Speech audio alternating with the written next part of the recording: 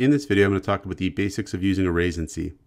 So arrays in C allow us to work with a collection of data that has the same type. And typically that collection of data is related somehow. So why do we really need arrays? I can show you with an example here. Let's say we have a classroom and we want to represent the grade of each student in that class. We could do it with conventional variables. So we could say like int grade 1 is equal to, and give the first student a grade. We'll say int grade 2 is equal to, we'll give the second student a grade. Int grade 3 is equal to, and we'll give the third student a grade. And we'll say we've got maybe a classroom of 3 here. And I can do that, right? I can represent a collection of data with a bunch of individual variables like this.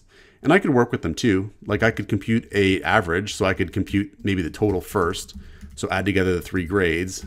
And then I could compute an average and maybe take the total, divide it by 3, and I could print out the average, and we can work with the data like this, and it'll work in terms of actually computing the right answers. And we could compile this just to be sure, but this is an example of solving this problem of a group of data with our conventional variables in C. Now the problem is that this is not going to scale well at all. So let's say that it's next semester now, or it's the next year, and now we have 5 students in our class. I could add 2 more variables here, but then anywhere in my program where I'm kind of using this group of variables together, I'd have to add the variables there too. And what if, in a more realistic kind of scenario, I don't just have 3 students or 5 students in my class? What if I have 100? What if I have 1,100 or 2,000 in my class, which happens in very large classes in maybe the first year of a college or something like that? What am I going to do? Am I going to have like 2,000 grade variables that are all being added together like this? That's going to be a very large chunk of source code there. So this approach is not going to scale very well. We need a better way of representing a group of related data. So let's do that with an array.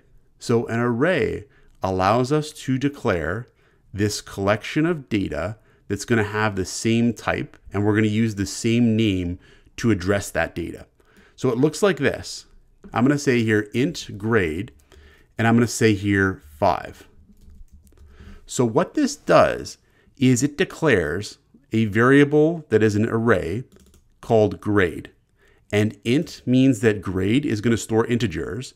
And this open bracket, close bracket with the 5 in the middle there, that's saying that it's going to store 5 ints. So there's going to be space for 5 integers in this array here.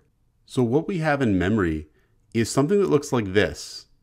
We have this grade array in memory, and we have basically 5 positions in memory.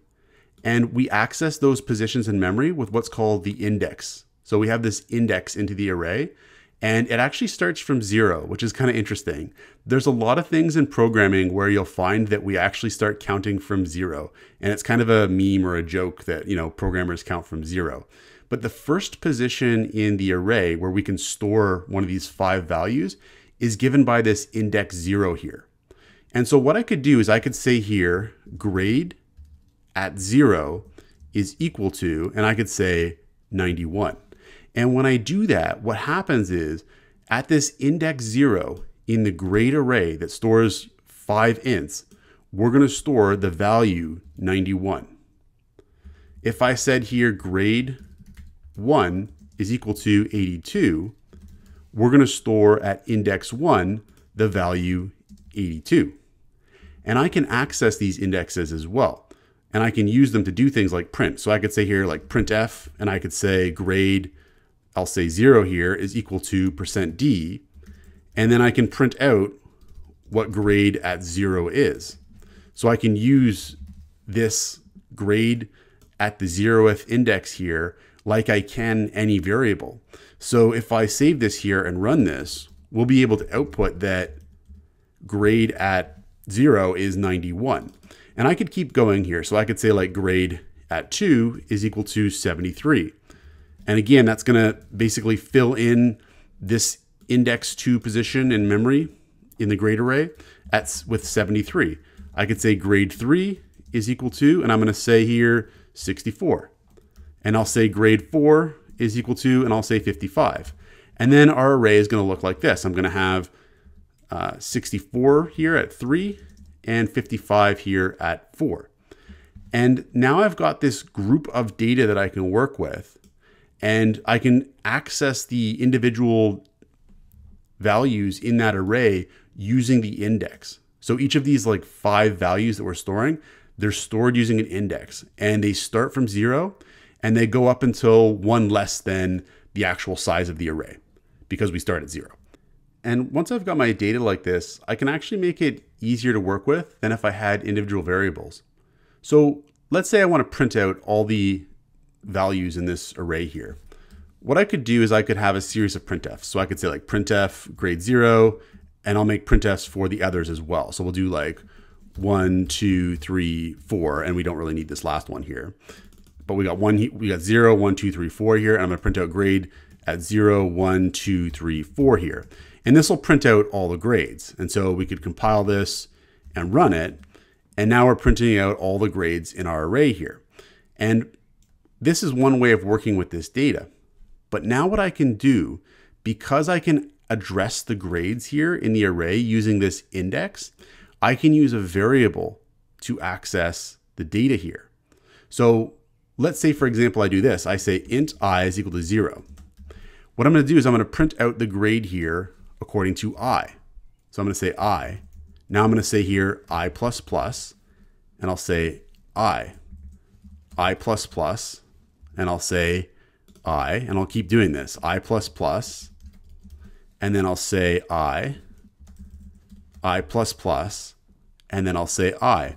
And what I'm doing here is I'm using a variable now to access the grades. So this is initially going to be, and I could actually add an I here too. I might as well add it in here as well. I'll say I'll say %d, %d, %d, %d. And what I'm doing here is I'm using a variable now to actually access the data in the array. So I'm using I as a variable to access the array according to the index I. And so if I do this here, I'm going to get the exact same results as before. But the difference is now is I'm using this variable I to access the grade array. And I'm modifying I, I'm incrementing it by 1 each time. So that way I'm accessing the next thing in the grade array with each subsequent printf. So what this allows us to do is write loops. And we can write loops that will actually work with our data now in an array according to some index variable that's probably going to be the counter variable for our array. So I could take this code and I could write it like this. I could say here 4, and I'll say here, I'll say 4, and I'll say int I is equal to 0, I is less than 5, I++. And I'm going to say printf, and I'll say grade %d is equal to %d, and then I'll say here /n, I and grade at I. And what I'm doing here is I'm printing out grade at I, that starts at 0 there, is equal to grade at I, which is the actual value in the array. And then I'm incrementing I by 1 each time. So I'm basically doing exactly what I had before, but this time it's in a loop where I'm incrementing I each iteration of the loop from 0 until 5, but not including 5. So it's going to go up until grade 4. And if I run this here, I'm going to get the same output as before. But what's nice about this approach is, number one, look at how much shorter my code is.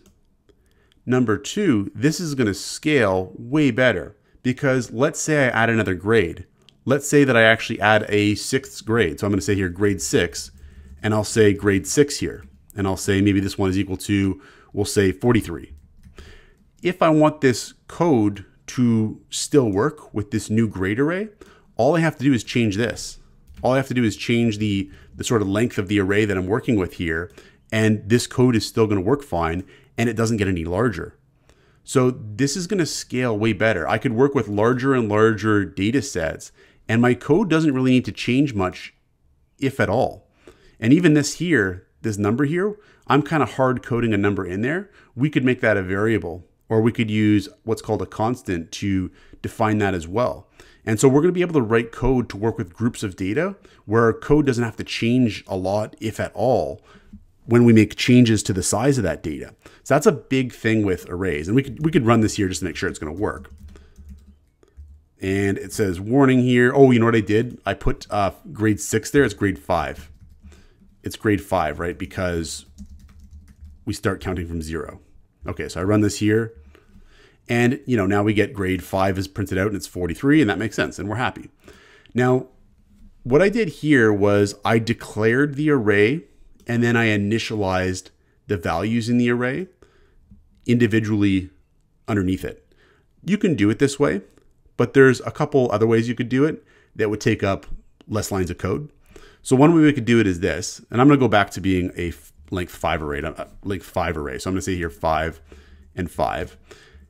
We could do it like this. I could say is equals to squiggly bracket, and I could say here 91, 82, 73, 64, 55. This will actually do the exact same thing.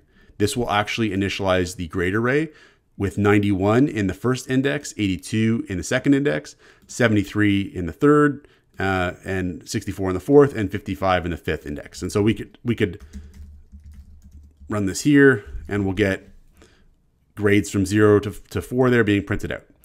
And another way we could do it is this. I could actually get rid of this here. I could get rid of the 5 there, and this will also work fine. This will also initialize the grade array in the same way, because basically the C compiler can tell by the number of elements we've got here, by the number of grades we've got here, how big the array is, and it knows that, like, okay, they want to make an array of length 5. So you don't actually need the 5 there. You could actually take out that number there and it'll still work fine. So one thing we should discuss is a little bit of the terminology. So the values here, these are typically called array elements. We call these the elements of the array because they're the individual things inside of the array. Now, another thing we might want to do is work with our array to compute an average. And that's another thing we could do. So I'll just show you that, just working with our array to compute an average. So I could say here, I'll say for int I is equal to 0, I is less than 5, I plus plus, which is pretty much the same thing as before. But I'm going to say here now, int total is equal to 0. And I'm going to say that we're going to total the values in the array. So I'm going to say total is equal to total plus grade at I. Then once we've got the total, I'm going to compute the average. So I'm going to say int average is equal to total divided by 5. And then I'll print out the average. I'll say average %d, and I'll print out the average here. And so we'll run this here. And we get an average of 73.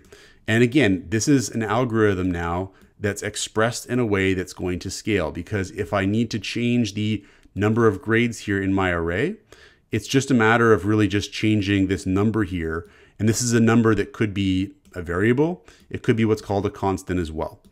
And this is why we really like to work with arrays. Now there's more to arrays that we might want to do. We might want to read data into an array. We might want to pass arrays to a function. We might want to use what are called 2D arrays, but I'm actually going to save those for other tutorial videos just to keep this one a reasonable length and just to give you a quick introduction to the basics of arrays. Check out portfoliocourses.com, where we'll help you build a portfolio that will impress employers, including courses to help you develop C programming projects.